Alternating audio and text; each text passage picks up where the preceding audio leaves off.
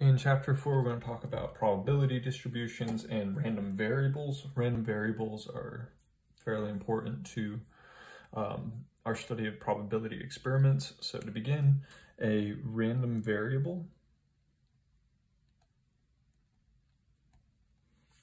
x, represents a numerical value associated with each outcome of a probability experiment. And there's going to be two different types of random variables that we look at. A random variable is discrete if it has a finite or countable number of possible outcomes that can be listed.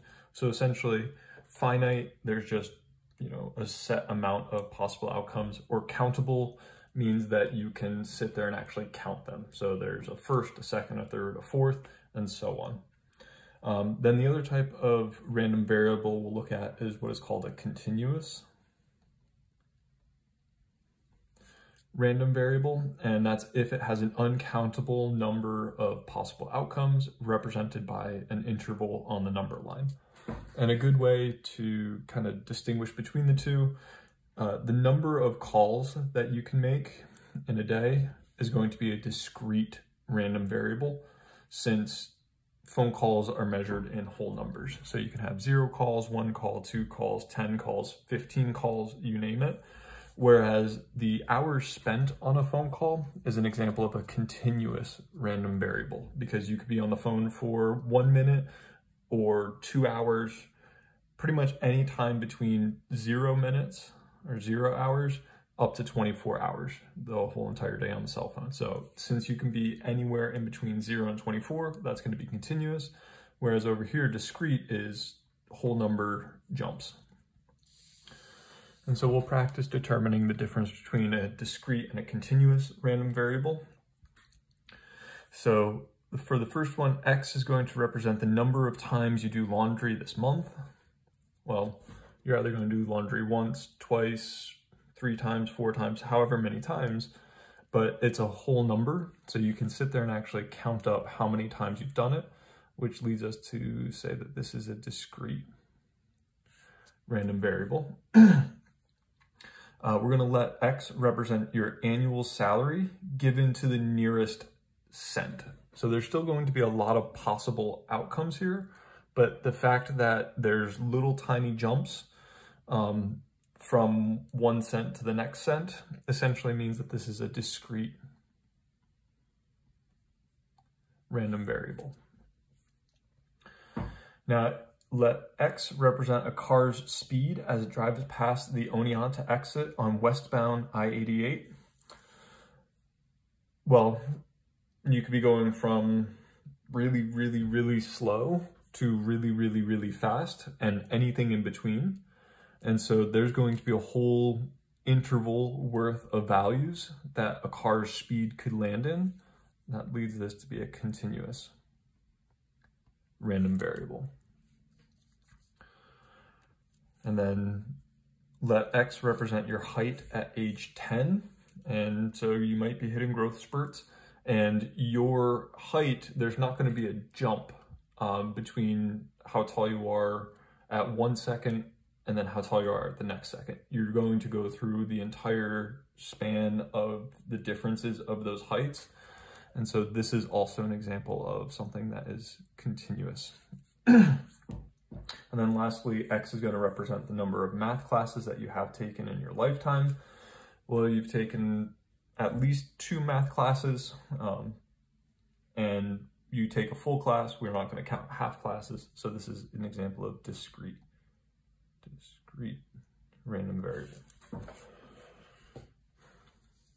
And so we're going to focus in on discrete probability distributions, which are essentially applying these discrete random variables to probability. And this is what we're going to focus in on for the rest of the chapter. So a discrete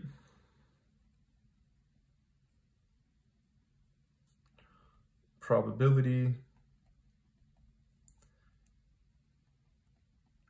distribution lists each possible value the random variable can assume together with its probability. And so it's going to be given to you in tabular form, so in tables. And it has to satisfy two or both of these conditions for it to be a discrete probability distribution. First, like we saw with probabilities, they have to be between 0 and 1 inclusive. So you can have a probability of 0 saying that it never happens. You can have a probability of 1 which says that it always happens, and you can have anything in between. All we know is that the probability for each random variable x has to be between 0 and 1. And then if you were to take the sum of all the probabilities, that should equal 1.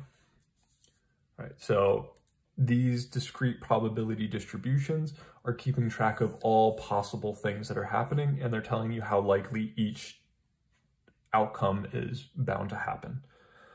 So for these three tables down here, let's determine if each of these represent a probability distribution. So we're going to check each of these conditions for each table, and if a table works for both of them, it's a probability distribution.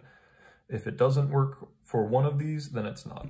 So if we look over here, P of, here's how we can read this, P of -5 is equal to 0.5, which is between 0 and 1, that's good. P of 6 is equal to 0.25, which is again between 0 and 1. And if we do P of 9, that gives us 0.25 as well. So the three random variables, -5, 6, and 9, all have a probability that lands between 0 and 1. So number 1 works. And then for number 2, if we take 0.5 plus 0.25 plus 0.25, essentially take the sum, we end up getting 1. So that tells us that this one is a probability distribution. And so we'll just say yes here. Now if we come over here, again, notice that the probability of 1 is 0.4, probability of 2 is 0.4, probability of 3 is 0.4, probability of 4 is 0.2. So the first part works. Now if we come down here and we add these up, so if we take 0.4 plus 0.4 plus 0.4 plus 0.2, we end up getting 1.4, which is larger than 1. And so this is not a probability distribution, this table, because the sum adds up to greater than 1, and we know that the sum of all probabilities has to equal 1. And then lastly, if we come over here, the probability of a 1 is 0.04, probability of a 2 is 0.04, probability of a 3 is 0.04, and a probability of a 4 is -0.02. I don't know what a negative probability means. So probability of 4 is equal to -0.02, which is strictly less than 0. So this fails the first one, which says that it has to be between 0 and 1. This fails the second one because it adds up to larger than 1.